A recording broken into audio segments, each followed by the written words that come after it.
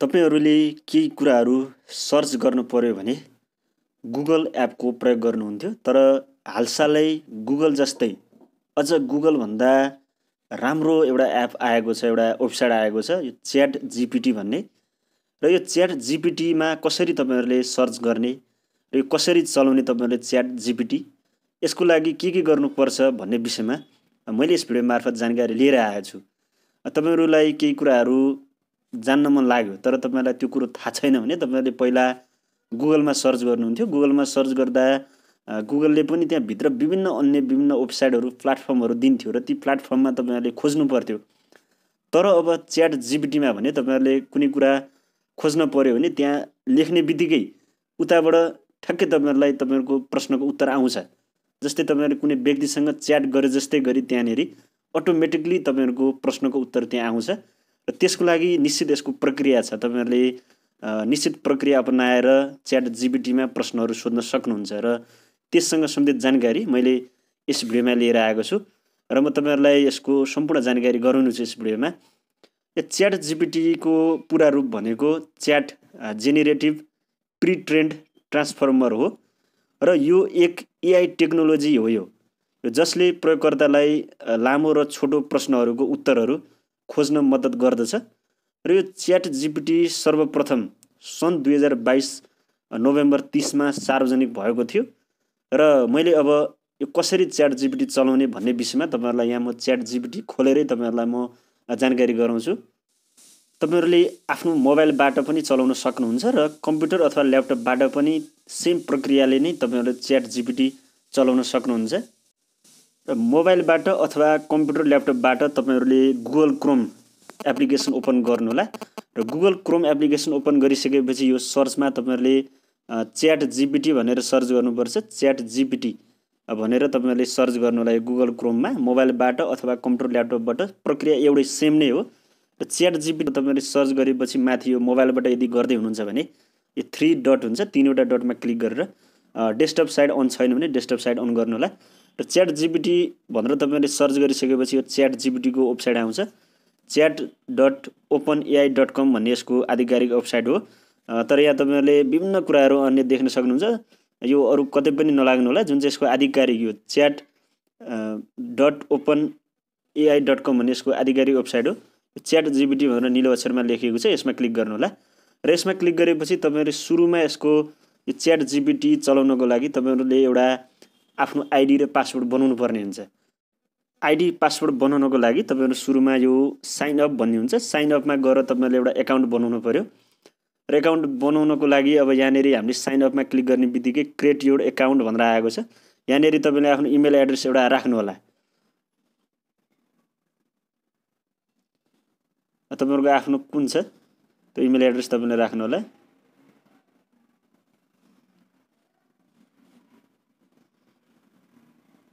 र तपाईँहरू आफ्नो इमेल एड्रेस राखेपछि यो कन्टिन्यू छ, कन्टिन्यूमा तपाईँले क्लिक गर्नु र त्यसपछि यहाँनिर पासवर्ड राख्नु भनेर आउँछ।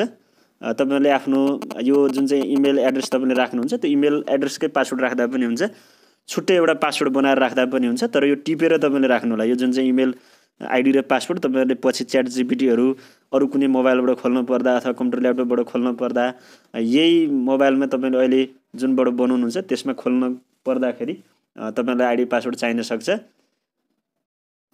र पासवर्ड भने तपाईँहरूले अलिकति बलियो राख्नु होला। जस्तै कम्तीमा पनि 12वटा अक्षरको राख्नु पर्यो। त्यसमा तपाईँहरूले ABCD 1 2 3 4 त्यसै गरी @ यस्ता कुराहरू पनि युज गरेर तपाईँहरूले राख्नु होला। त्यसपछि पासवर्ड राखिसकेपछि यहाँ कन्टिन्यू छ, कन्टिन्यूमा क्लिक गर्नु होला। यो सुरुमा मात्रै एकचोटि तपाईँले यसरी आइडी पासवर्ड बनाउनु पर्ने हो र अर्कोचोटिदेखि तपाईँले प्रयोग गर्न यो आइडी पासवर्ड बनाइरहनु पर्दैन। त्यसपछि यहाँ अर्को पेज खुलेको छ। यहाँनिर भेरिफाई योर इमेल भनेर भनिएको छ। तपाईँहरूले आफ्नो इमेल जुन इमेल तपाईँहरूले दिनुभएको थियो यो सुरुमा यो तपाईँहरूले यो इमेल दिएको इमेल एकचोटि चेक गर्नु होला। त्यहाँनिर एउटा लिङ्क आएको छ, त्यो लिङ्कमा क्लिक गरेर भेरिफाई गर्नु होला भनेर यहाँ मेसेज आएको छ, यो आएको छ। अब म यो जुन चाहिँ मैले इमेल आइडी यो gmail.com राखेको थिएँ त्यसमा म एकचोटि चेक गर्छु। इमेल जुन मैले इमेल दिएको थिएँ त्यो इमेल मैले यहाँ हेरेको, यहाँ भेरिफाई योर इमेल भनेर ओपन एआईबाट मलाई इमेल आएको छ। यो मैले क्लिक गरेँ र यहाँनिर क्लिक गरेपछि ओपन एआईबाट मलाई भर्खरै मेसेज आएको छ। यहाँ भेरिफाई योर इमेल एड्रेस भनेको छ। यो भेरिफाई इमेल एड्रेस भन्ने यो हरियो बक्सभित्र यसमा मैले क्लिक गरेँ। यसमा क्लिक गरेपछि मेरो इमेल एड्रेस भेरिफाई भयो, यो आधिकारिक छ भनेर त्यहाँ भेरिफाई भयो। अब यसपछि यहाँ खुल्दैछ, यसपछि फेरि ओपन एआई खुल्छ। यो भेरिफाईमा क्लिक गरेपछि यहीँबाट पनि तपाईहरुले यो लगइन भन्ने छ, यो हरियो, यसबाट पनि तपाईहरुले जुन चाहिँ त्यहाँ जान सक्नुहुन्छ आफ्नो इमेल एड्रेस र पासवर्ड हाल्ने ठाउँमा, त्यो यो जुन चाहिँ च्याट जीपीटीमा, अथवा ऐन तपाईले गुगल क्रोममा हुनुहुन्थ्यो त्यो गुगल क्रोममै गएर पनि अब तपाईले ऐन राख्नुभएको इमेल आइडी र त्यसपछि राख्नुभएको पासवर्ड त्यो दुईटा राखेर पनि तपाईले अब लगइन गरेर चलाउन सक्नुहुन्छ। इमेल भेरिफाइड भनेर यसरी इमेल भेरिफाई भएको छ। अब म फेरि उता गुगल क्रोमपट्टि जान्छु। गुगल क्रोमपट्टि म आइसकेको छु र यहाँनेर अब मैले एकचोटि रिफ्रेस गरेँ। रिफ्रेस गर्न यो माथि 3 डट छ, 3 डटमा क्लिक गरेर यतापट्टि साइडमा यो गोलो छ, सी जस्तो तर चुच्चो देखिएको यो गोलो, यसमा मैले क्लिक गरेपछि यो रिफ्रेस हुन्छ।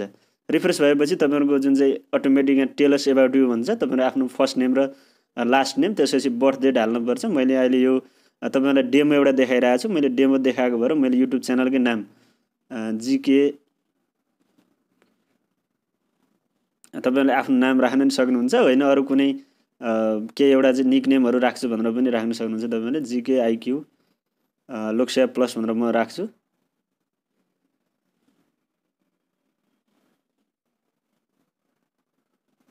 अब बर्थ डेटमा तपाईहरुले आफ्नो कुनै एउटा बर्थ डे जस्तै मन्थमा तपाईहरुको 09, डेटमा 02, इयरमा सन् 2020 भनेर मैले यसरी राखेँ। बर्थ 2020 भनेपछि अहिले 3 वर्ष मात्रै देखियो, त्यसकारण तपाईहरुको आफ्नो कुन छ त्यो डेट अफ बर्थ तपाईहरुले राख्नु होला।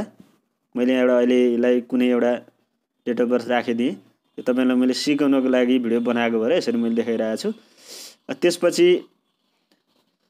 कन्टिन्यू, यो डेट अफ बर्थ राख्नु पर्यो। तपाईहरुको आफ्नो यो जन्म मिति चाहिँ भेरिफाई गर्नको लागि हो। भेरिफाई योर फोन नम्बर भन्छ, फोन नम्बर पनि राख्नु होला। तपाईहरुलाई अलिकति हेर्दाखेरि ओहो कति लामो प्रक्रिया जस्तो लाग्न पनि सक्छ, तर यो सुरुमा एकचोटि मात्रै प्रक्रिया हो। यो एकचोटि तपाईहरुले आफ्नो फेसबुकमा पनि तपाईहरुले सुरुमा फेसबुक आइडी खोल्दाखेरि विभिन्न कुराहरु त्यहाँ राख्नुपर्छ, भर्नुपर्छ, यो पनि त्यस्तै हो।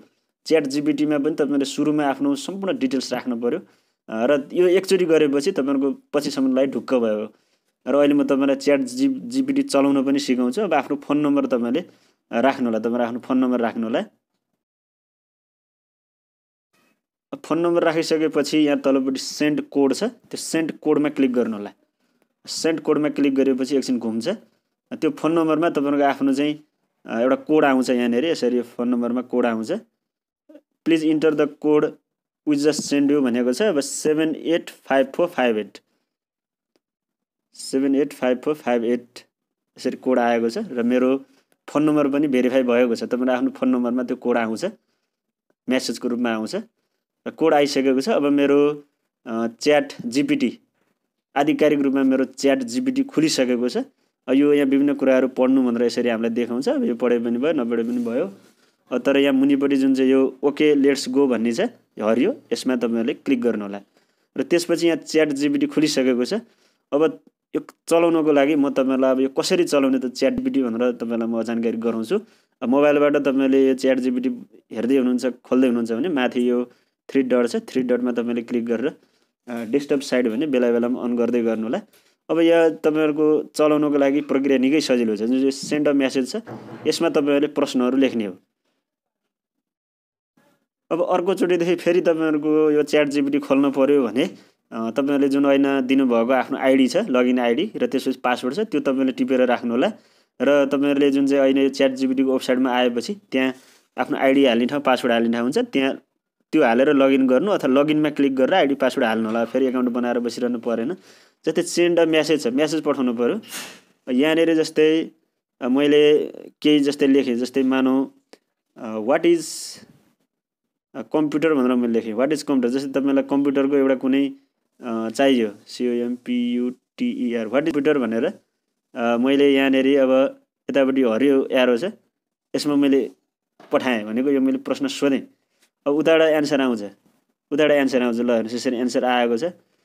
यसरी आएको छ, computer is an electronic device that processes data and performs भ्यारियस task based on instructions provided to it भनेर यसरी लगभग 3-4 हरफको आएको छ। जस्तै अब यहाँनिर विभिन्न हार्डवेयरहरू हुन्छ कम्प्युटरमा, हार्डवेयरभित्र के हुन्छ सफ्टवेयर डाटा इनपुट भनेर यसरी मजाले आएको छ। तपाईँले अब यो नोट बनाउँदा अथवा पढ्दाखेरि पनि तपाईँलाई आवश्यक हुनसक्छ अथवा अन्य कुनै प्रयोजनको लागि पनि आवश्यक हुनसक्छ।